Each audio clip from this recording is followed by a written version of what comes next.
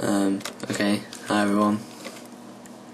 Excuse me if I sound like a bit of a mong. I'm like, talking to a camera. But, yeah. This guy, Bootlicker, from TGC, and this guy, Soviet, asked me to make a tutorial. So, yeah. It's to show you how to get all this faux shizzle, like, shader ready. I don't know if Bond does it this way, but this is like, the lazy man's guide. So, yeah. I'm gonna make this barrel and like this segment shader ready. So you go into the entity bank and find the texture and the model, and I'm doing barrel 3. So I open up the FPE and find the texture barrel 02D2. Right, here it is, and make a copy of that. Just rename it. Take off the 2, because barrel 02D. And I'm using Photoshop. That's the only thing I've ever really used, so I don't know how to do anything else really. But like, you can get this like normal map filter for Photoshop, and it just really makes normal maps. Lazy man. I like that, but I like crazy, harsh normal maps. So I'd like put it on 99, but that looks a bit retarded. Just stick it on 5 for now. Makes normal map.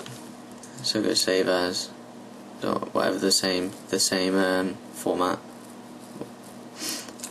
and just just stick N at the end.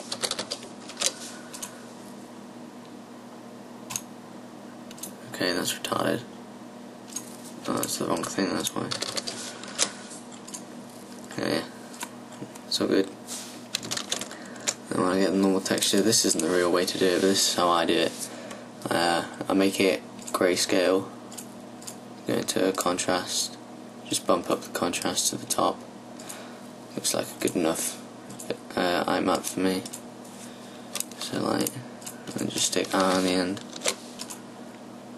Right, that's all ready to go, that, for all the maps. I've already done one somewhere, this one. So you get the directory for the effect, for the shader, and you just stick it in, really. And that should work now. So we got our barrel.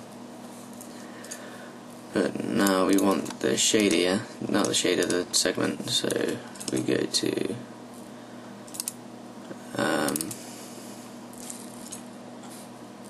find that workshop blue, and there's no textures. I'm not actually this retarded, just like, I'm talking to a camera, I feel like a spaz. I'm not very PC, am I? Anyway, what? Alright. I assume it's this one. Yeah, okay. So you do the same, you just make a D.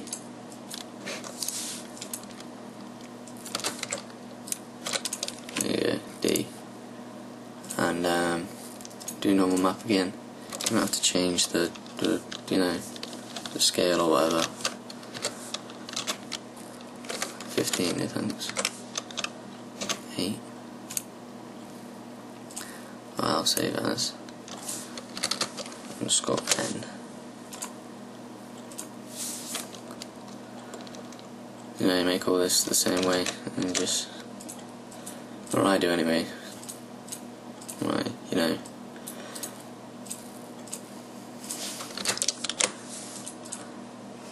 I kind of cut corners a lot.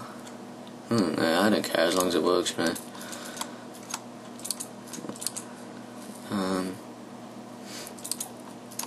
And then you need to find a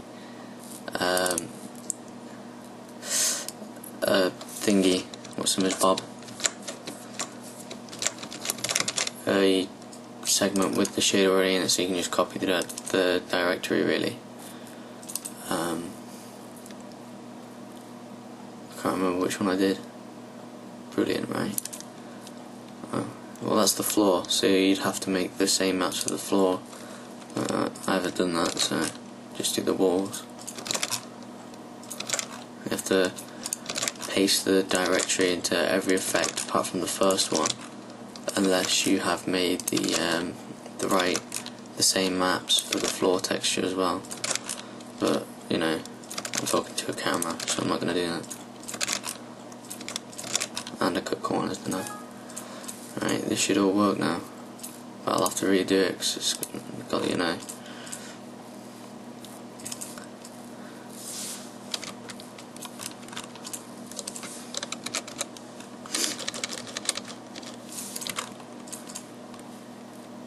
Oh crap. I'm using the static shader for this one. It doesn't really matter, I don't think, as long as, like, you know, you stick it as dynamic or static. To be honest, I don't really use shaders on enemies, but, like, you know, some people do. Right, here we go.